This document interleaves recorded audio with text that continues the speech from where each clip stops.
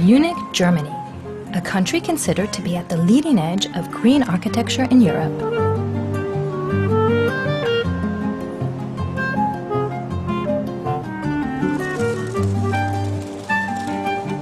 It is in this city, deemed Europe's capital of solar energy, that Thomas Herzog began his career.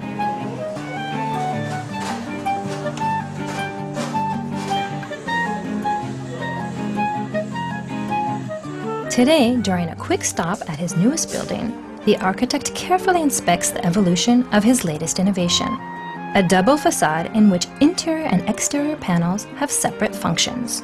This is the inner one, which is highly performing glass, and we have a second one, which is hung from this large beam here in two elements. One is longer in this direction and is transparent glass, and the other one, which is smaller and in between these sheets of glass, is translucent.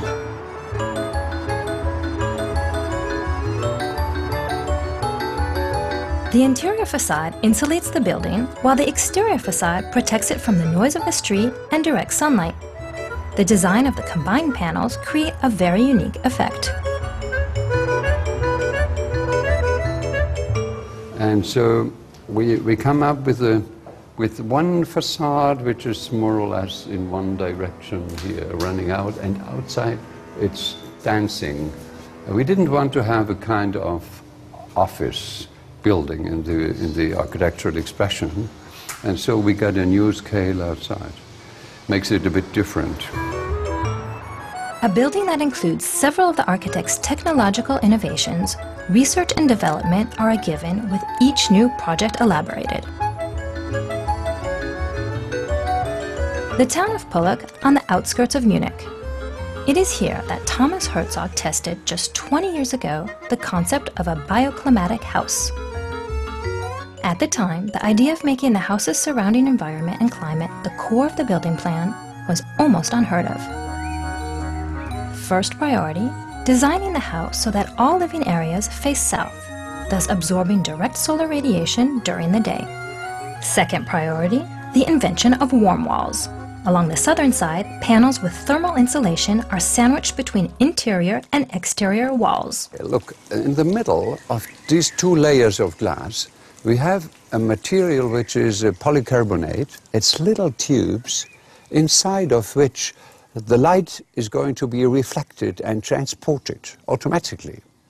So behind this, we have a prefabricated concrete panel, which is very massive, very heavy. And the outside of this concrete panel is painted black matte. And that is why this element is going to heat up the concrete during the daytime, and in the night, when there's no radiation on the surface here, the heated up panel gives all the heat to the room behind. Additional innovations of the time included climbing plants providing shade to the house during the summer, and a greenhouse on the west side of the building. Creating a buffer zone between the inside and outside, this interior garden protects the house from wind and rain during the winter season. And to create a slimming effect for the entire structure, the architect conceived what he likes to call the house's backbone. It's going through the whole construction, including the pavements here. And when you look to the walls, you see even this part here, this is around 30 centimeters, and you can follow this zone to the very top and see there are the outlets for the bathrooms, for the toilets, for the kitchen, which are locked to this zone. We have inside all the tubes, all the channels, all the air ducts, and this is absolutely necessary. Have it in a central zone, giving the building the symmetry, so then you can attach what is needed from the sides. A concept of order and discipline that is now a given in many homes, Thomas Herzog was one of the first to put the system to the test. Collaborating closely with scientists, Thomas Herzog has always attributed great importance to research, trials, and the building of models.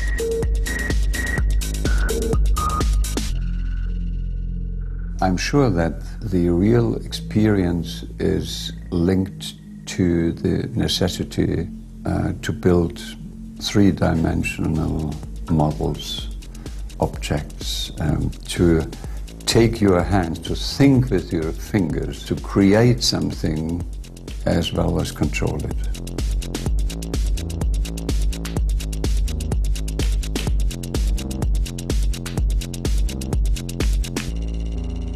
The Design Center in Linz, Austria, an international congress and exhibition center spanning 10,000 square meters. The objective here was to light the space naturally while avoiding glare and excessive heat gains. Reinterpreting the 19th century glass palace theme, Thomas Herzog chose to invent a unique light grid system that could be built into glass panels.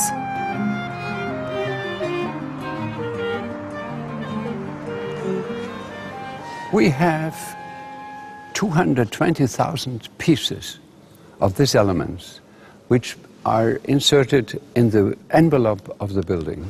It's very lightweight. It's only 16 millimeters high, extremely slender. And it's a kind of optical instrument which reflects the sun very much and at the same time is transmissive. You can see it from the shadow. Though it's closed, when I turn it over 180 degrees, it's permissive. Just 16 millimeters deep, the retro-reflecting grid allows indirect light to enter while excluding direct light. About 95% of reflection to prevent from heating it up. If not so, we would have a kind of heating device on top, especially in summer, which is terrible. Achieving its creator's main goals, the building consumes 75% less electricity than similar structures of the same size.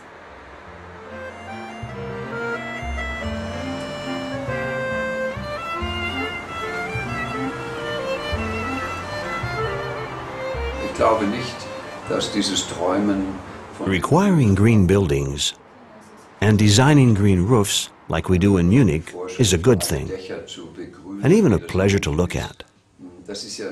But it's not simply good intentions that are going to change the world. Our responsibilities go much deeper than that. We need to get in the habit of questioning things more often.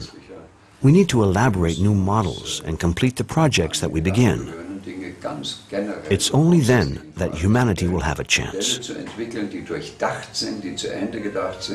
Und die wirklich Chancen haben. Und nur dann hat die Menschheit als Ganzes.